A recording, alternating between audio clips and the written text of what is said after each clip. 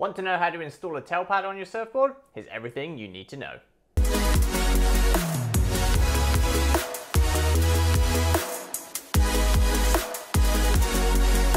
Hi guys, Chris from Stoked Travel here, or welcome back to the channel. Now before I get started, make sure you hit that subscribe button so you don't miss out on any video goodness. Now today we're going to be talking about setting up your surfboard, or more importantly, how to install a tail pad on your surfboard. We're talking through the best tail pads to choose, how to prep your board, and of course how to install a tail pad properly so it doesn't peel off. Now I'm going to pass it over to my buddy Tom from Boards in the Bay Surf Shop in Byron Bay, Australia. He's got heaps of experience setting up boards and he's going to guide you through everything you need to know to how to install a tail pad. Okay, so one of the things you want to take into consideration is the shape of the tail. So if you're running a wider tail board, such as this Phoenix, you're going to want to pick yourself a wider traction pad. That's going to give you a lot more coverage over the tail. That's going to give you more grip, and obviously also it's going to give you more padding and protection for the tail of your board. That's something that's kind of overseen when you're looking at tail pads. They do actually have another function as opposed to just for grip. They will actually help your board hold up better in the tail, and obviously in the front if you do end up using a front pad. There's also a couple other options if you've got like a swallowtail, so you could get something like this for, you know, more kind of retro fish, and this will fit right into the cutout. And then if you've got a narrow tail, like kind of a more pintail or round tail, these will work really well. And that's going to allow you to put the tail pad as far back as possible without having to make any adjustments like cutting off parts of the pad. So also heaps of color options available. So for, you know, any kind of taste, whether it's like something camo or something with lightning bolts on it, there's a whole mix of stuff that you can get. Also different size arches depending on the size of your foot, and if you've got a flat foot or an arch, and also a lot of different kick designs too. Some guys and girls like a tall kick, others want something a bit more low profile, a bit less drag, but again, all kind of up to you. And yeah, there's plenty of great products out there that will suit whatever you need. Okay, so the first thing we need to look at when we're putting on our traction pad is you've got to make sure the board's nice and clean, free from any grime, dirt, etc. If you've got a new board, obviously it's going to come factory fresh and it's going to be in pretty good shape. However, even if it's coming straight out of the factory, I do recommend a little bit of methylated spirits.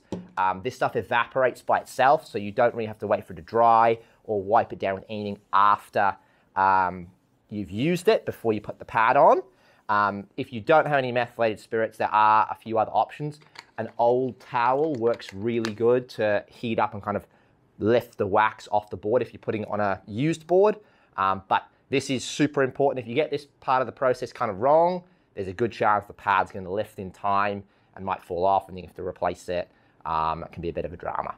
So just try and prepare as best you can. So today we're going with the Creatures of Leisure Jack Freestone pad. This is nice and wide, so it really suits the tail shape of this board. As you can see, it is a 3-piece pad, so that allows additional adjustment. You can widen it out a little bit more if you like. Now, the way we generally do this is firstly I pull the pad completely apart. You'll see it's kind of got these perforated edges to keep it all together in the packaging. You just want to pop this off like so the pad's kind of moving. You can place it wherever you like.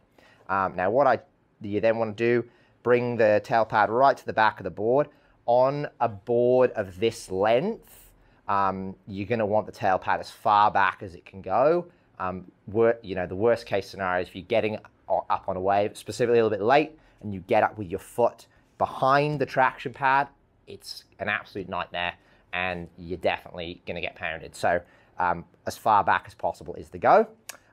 So let's kind of mount it back there. You get a bit of an eye in regards to getting the pad centered. Make sure you've got all the pieces nice and snug back together at this point.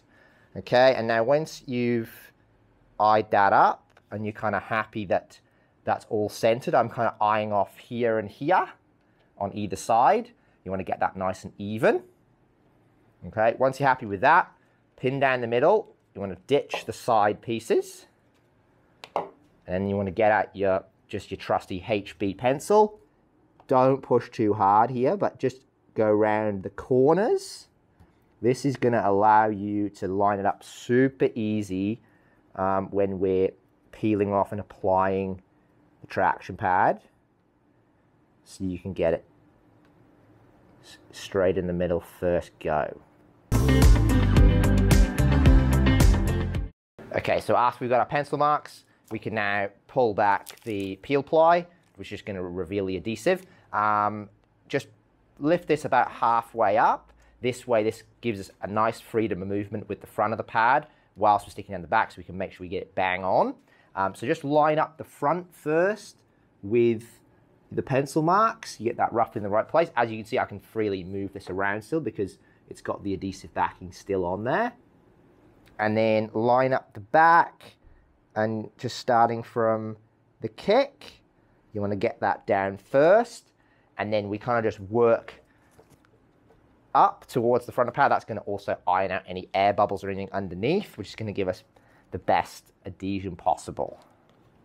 Okay, now I'm just removing the rest of the backing, like so, lining it up with the pencil marks, and then just slide your hand all over. You actually hear those air bubbles popping out, if there's any in there. And then you just want to push it down nice and firm, just like so. And that's your centerpiece locked and loaded. Okay, so we've got our centerpiece now on, nice, rock solid, that's not going anywhere.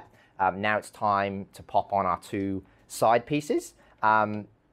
In relation to this, what I just generally do, put them in again all together, nice and grouped, and then you kind of want to eye up from there how far off you want to spread it. So again, this depends on the tail pad, the width of the tail of the board, tail shape, a whole other load of variables. For my mate Sam, he loves to have a nice gap so he gets maximum amount of pad towards the rail of the board. So we're going to stick it somewhere in this kind of vicinity like that. I reckon that's nice just there. So I'm going to leave that one there. That's how I kind of want it. And then I'm going to mirror with this side. I'm going to mirror that. So again, we just repeat the process that we did before. So once we got the pad all stuck on, just recommended that you leave it for about 24 hours before you surf the board. Otherwise, you can get the traction peeling up. Just give that glue that bit of time to set. And there you have it, guys. That's everything you need to know to how to install a tail pad on your surfboard. Of course, if you want to know anything more about setting up your surfboard, make sure you check out the links in the description below for all my surf guides. And of course, check out the rest of my YouTube channel as well. That's it for this week, guys. Make sure you like, comment, subscribe. I'll see you next week.